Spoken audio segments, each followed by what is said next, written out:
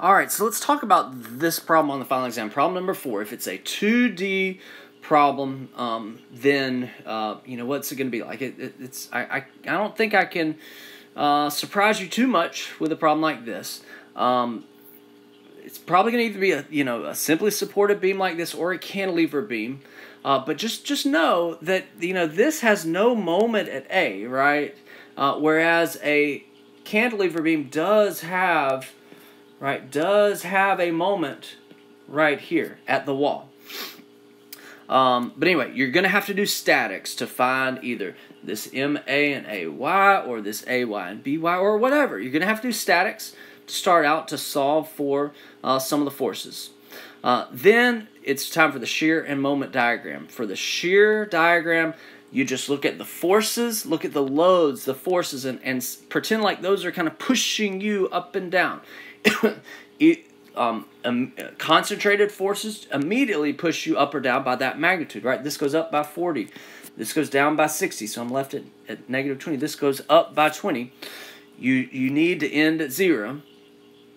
And distributed loads. Make sure you can handle distributed loads, triangular distributed loads, uniform distributed loads. Distributed loads, let's talk about this. A uniform distributed load, right, pushes you down linearly, right? A triangular distributed load pushes you down either curved like this or curved like this. Just think about how hard is it pushing you down? Is it pushing me down like this? It's pushing me down hard to begin with right here, right? So I'd kind of go down like that, and then it starts pushing me down smaller right there. Okay, so the shear diagram, I don't think the shear diagram is too difficult. It's the moment diagram. It sometimes can be tricky. So the moment diagram, I'm looking for 3 things. I'm looking for concentrated moments that immediately push me up and down. Remember, clockwise pushes me up. That's how I remember it. I don't know why. Clockwise pushes me up. You can think counterclockwise pushes me down, right? Concentrated moments push me straight up and straight down. Push the moment diagram straight up and straight down.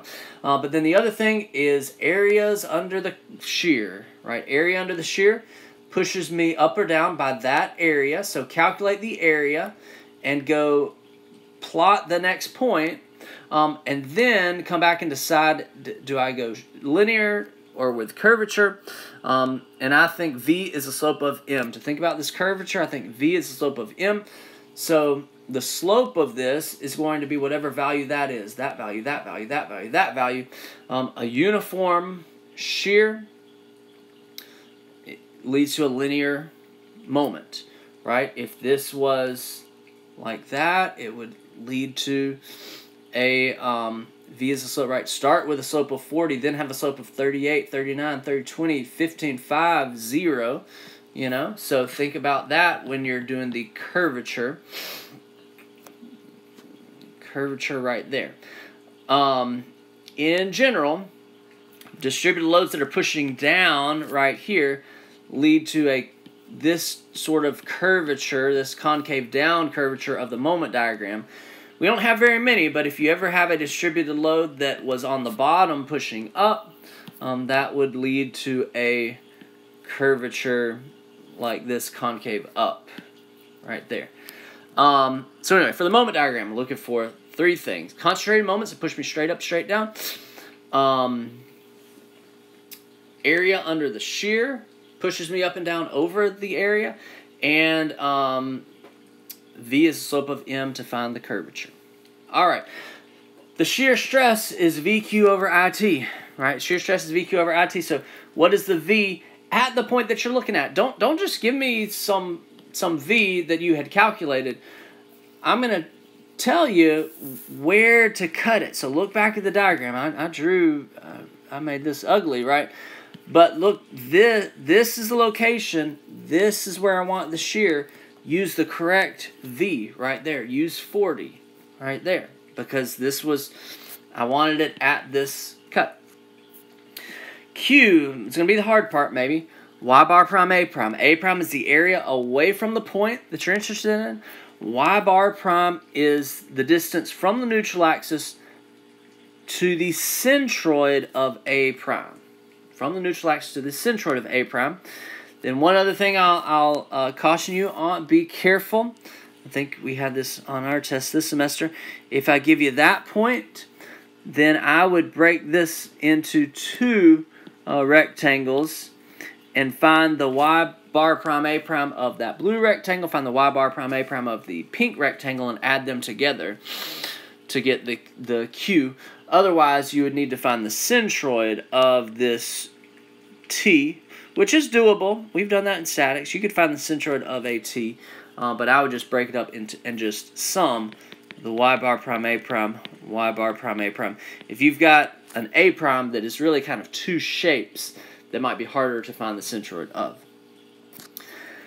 Okay, I, make sure you can calculate I for I-beams. I probably won't give you something that's not symmetric.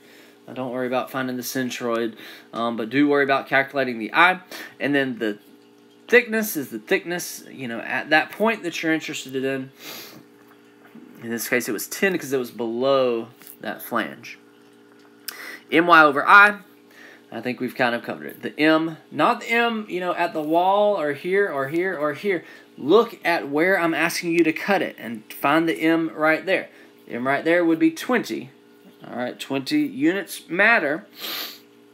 So I'm going to multiply both of these by 1,000 out here. The Y value is not Y prime, Y bar prime. The Y, don't overthink this one, is just the distance to the point. From the neutral axis to the point you're interested in, divided by I. I'm going to denote compression or tension just by visualizing a positive moment is like a smiley face, and I'm looking at the top, right? Point A is on the top half. So a smiley face on the top half is going to be compression. If it was a smiley face and I was looking at the bottom half, it'd be tension. If it was a negative frown and the top half would be tension, the negative frown, right, and the bottom half would be compression. Those are the only four, you know, scenarios. Or you can keep track of your positives and negatives very carefully. Negative from the equation, a positive moment, and a positive Y value would lead to compression. All right, so I think that covers it. Anything that you might... my one caution for you, go back and look at all the shear and moment diagrams, because I'm probably going to give you a lot more difficult shear and moment diagram than this one right here. All right.